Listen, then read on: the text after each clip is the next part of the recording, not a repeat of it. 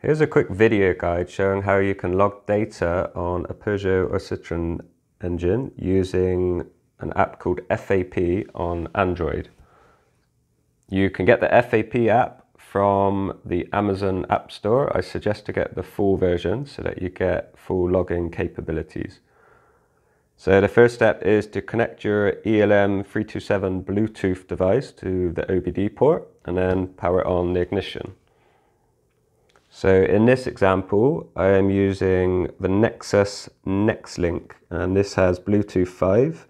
Seems to be a very reliable device, and I've actually started to use this for all the diagnostics in my workshop instead of powering up the slow Peugeot Planet or Diagbox system, because it offers all the same fault finding capabilities and it's just much faster, and the data logging on this app is excellent. So here I have an ECU on the bench, so you're not going to see any real data. I'm just doing this for a quick example to show you how to log.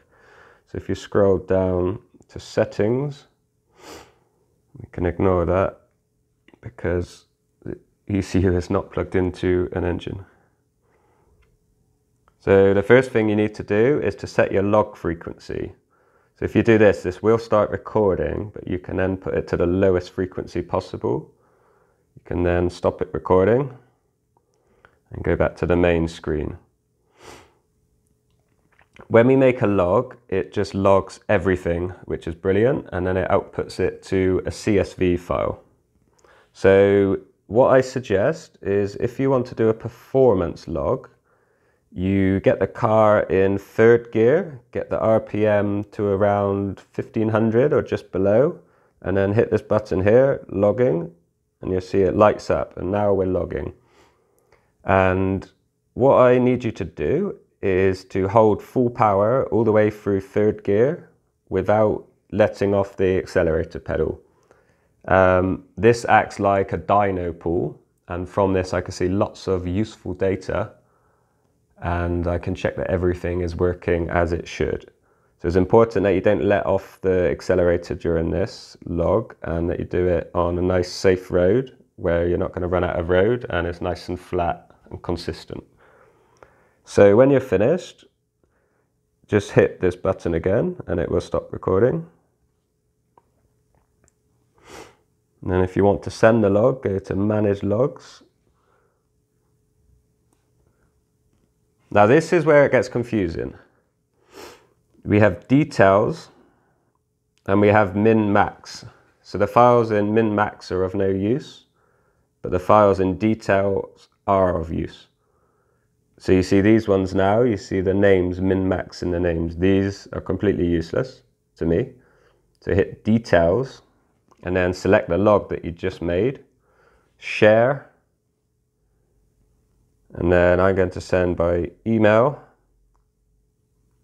And then if you just send it to remap HDI tuning, FAP logs from Mr. X, please see logs from third gear, send. And it's as easy as that. If you want to access the fault codes, you sort of tap this area at the top, double tap, and then you can get DTCs again by hitting that. So now you can clear faults and you can see all your faults. As I said, this is an ECU on the bench, so everything is unplugged. You can also see your DPF percentages here, which is very useful. If you're planning to keep the DPF in your car, it's a good idea to check the percentage here before you go ahead with tuning. If the DPF is very blocked, say it's over 80%, I would recommend to fit a new one or to do some hard driving and see if you can get the cinder count down.